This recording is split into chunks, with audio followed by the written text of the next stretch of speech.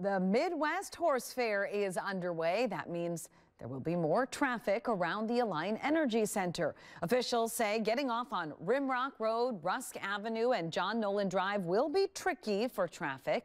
If you're driving near those exits on the Beltline or just near the Alliant Energy Center, pack your patience. It could be slow moving. The sheriff's office says they are putting signs along the Beltline to help drivers.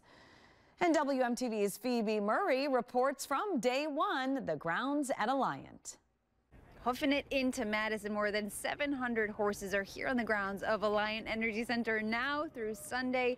Wildly talented equine professionals in their own disciplines, including barrel racing, dressage, hunter, jumper, you name it. Skill levels from all across the industry. I like to tell people of any age, you know, kids or adults, that if something makes your heart happy, it's always worth working for.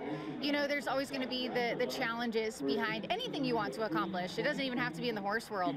But if you love something, you don't give it up, and it's always worth working through those obstacles. It's for the people that may not know too much about the equine world that this horse fair is really geared towards. And that's kind of the heart of the fair, and that's why these breed groups and the different disciplines are here to showcase all the different breeds. Now, on top of that, you've got 400 plus vendors, more than 30 world-class clinicians, and then dozens of both disciplines and breeds showcasing what they do best over the next 3 days. And on Sunday, new this year, both active military and veterans will be getting free admission. You can find a link to those tickets on our website, WMTV15news.com. Reporting in Madison, Phoebe Murray for WMTV 15 News.